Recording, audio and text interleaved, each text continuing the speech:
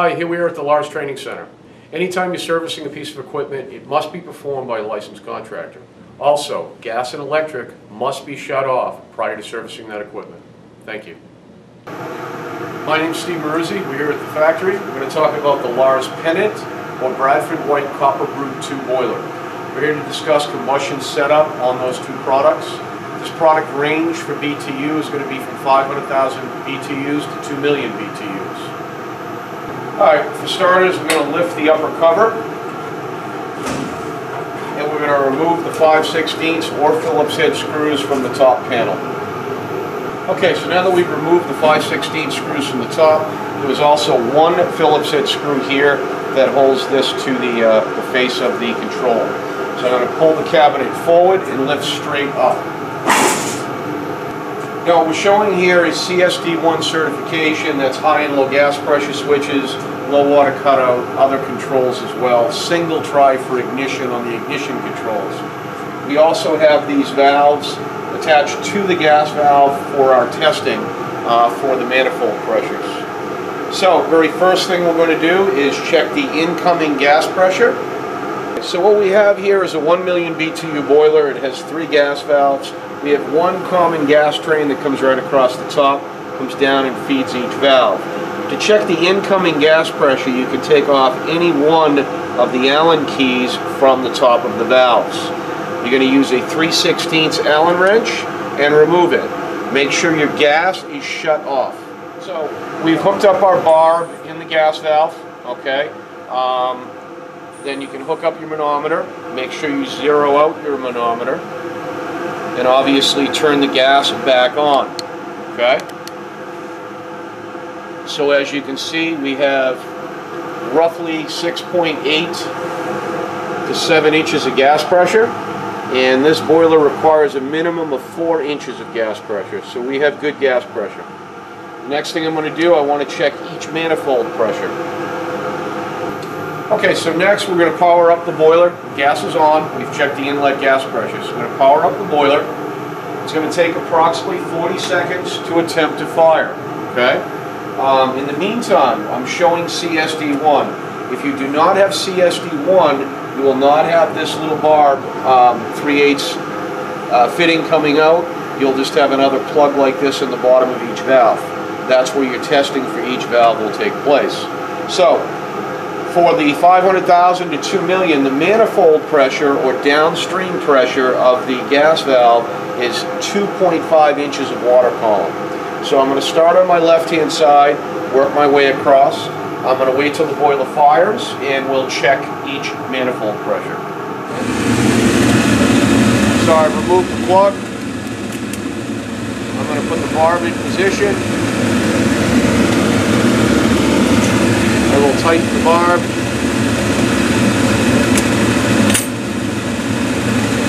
And I will hook up my manometer hose.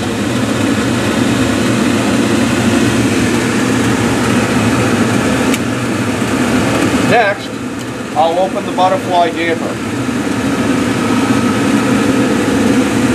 We are looking for we're looking for 2.5 inches of water column. So you can see this valve is running a little high. We're at 2.9. So I'm going to make an adjustment. I'm going to take my flathead screwdriver.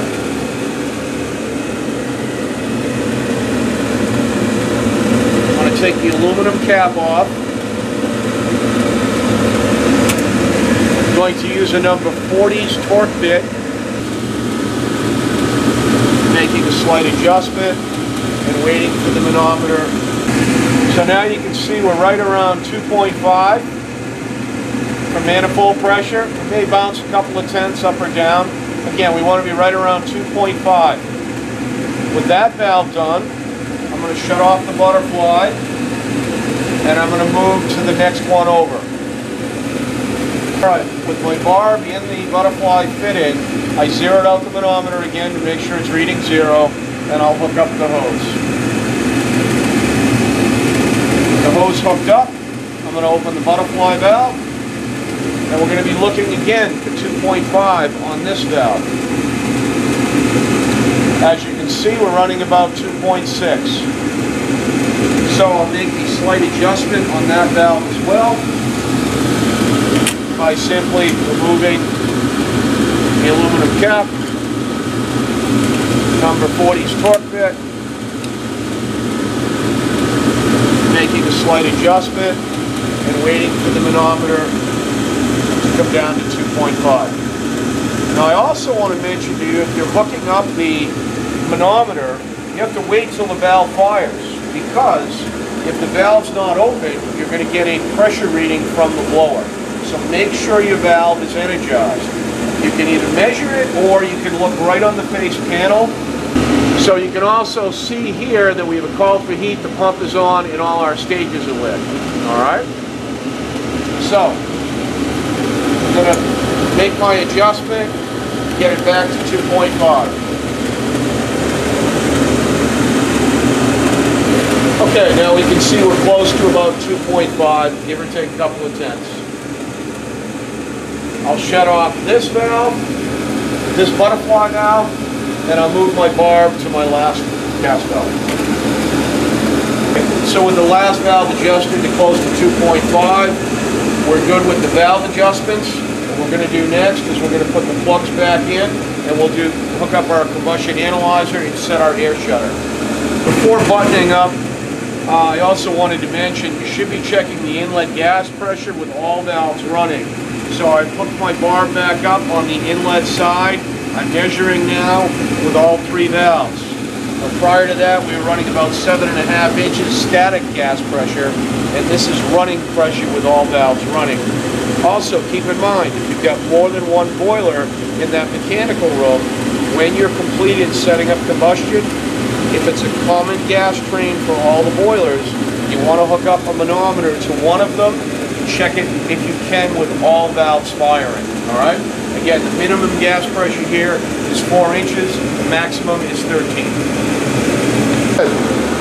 Okay. With all valves running, we can take a combustion reading. We cannot take combustion reading with only 1 or 2 valves running. It has to be all valves.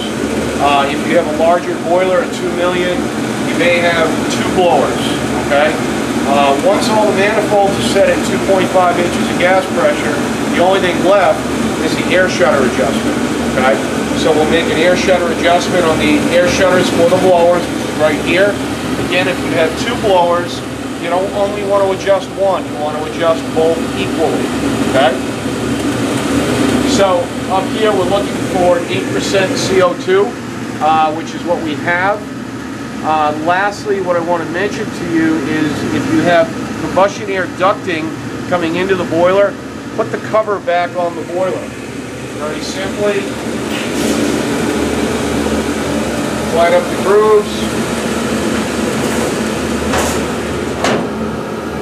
and get your reading. And the reason is if you have hypothetically 50 feet of vent, you don't want all your combustion air coming in from the front cover, you want it coming down through the vent. Okay, because our CO2 was at 8%, that's what we're looking for, I'm actually going to put this out of range a little bit by opening my air shutter slightly. We'll wait for the analyzer, and then I'll show you. Just go back in and readjust it. Okay? Again, be patient with your analyzer. We're looking for CO2, which is right here. Okay, so as we can see, I opened the air shutter. Now our CO2 is dropping. We've got excess air. So we're going to go back in and readjust it. Alright? All I'm going to do is tap on that air shutter. And again, if I've got multiple blowers, I want to do it equally. You can measure it, okay? When you're done and you get it down to 8%, you might want to take a magic marker and just make a little mark there. Alright? That way every year you're coming back to do combustion readings, you can tell where it is. Keep in mind, if you've got vented air or ducted air, you want to put the cover door back on the boiler.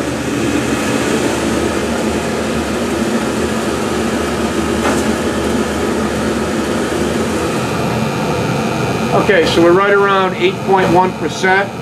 I will make one more slight adjustment just by moving the door back, tapping on my air shutter, putting the door back into position. The blower's on, so it'll hold it in position.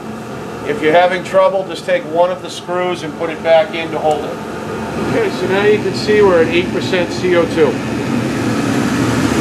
Okay, so that's how to adjust combustion on the Laars Pennant or Bradford White Copper Brew 2 boiler. If you have any technical questions, please contact our factory at 1-800-900-9276. Thank you.